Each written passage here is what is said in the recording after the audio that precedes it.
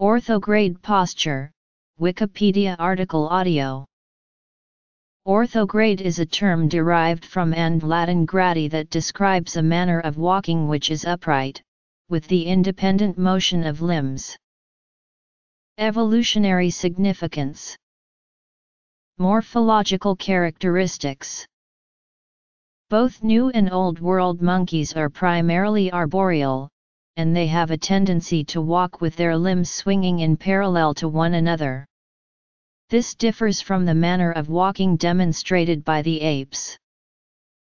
Chimpanzees, gorillas, and humans, when walking, walk upright, and their limbs swing in opposition to one another for balance.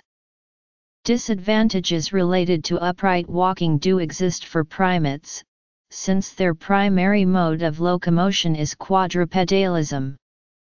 This upright locomotion is called orthograde posture. Orthograde posture in humans was made possible through millions of years of evolution.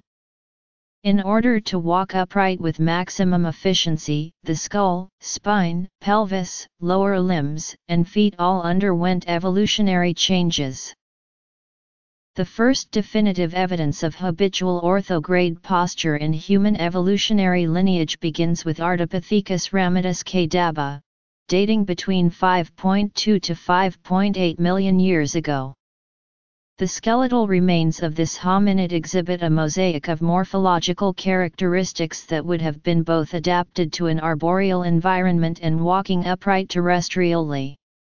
The earliest evidence of a hominid exhibiting skeletal morphology capable of achieving orthograde posture dates to 9.5 million years ago, with the discovery of a Miocene ape, Dryopithecus in Kinlabatares, Spain.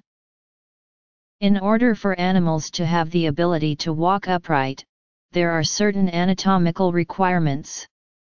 For mammals that exhibit orthograde posture, the scapula is more dorsally placed than in animals with a pronograde posture.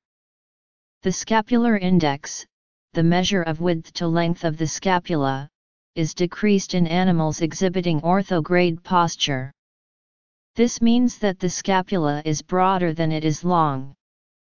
The rib cage is more flattened and the acromion process on the scapula is much larger.